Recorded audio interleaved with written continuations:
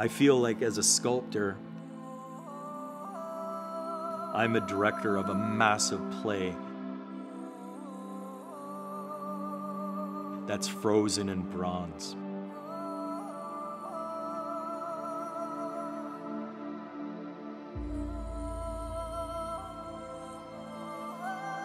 And it's wonderful to think of so much of the Bible being poured into this sculpture.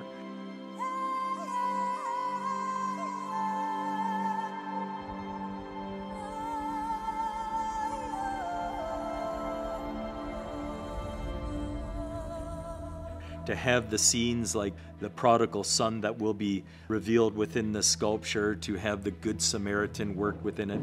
What I'm doing is I'm taking the Bible and presenting it in a way that has never been done before.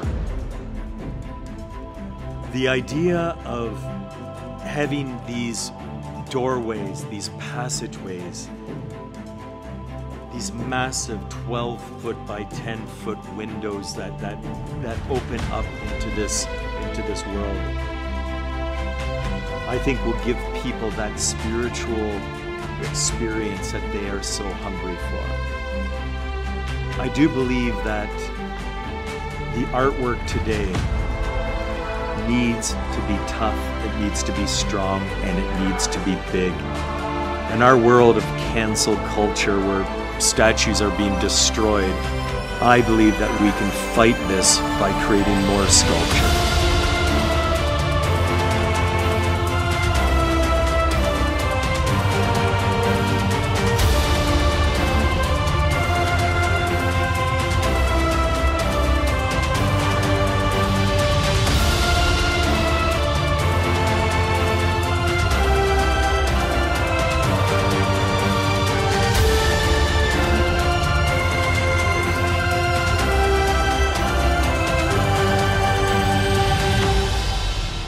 When you're working on this, you have to have faith.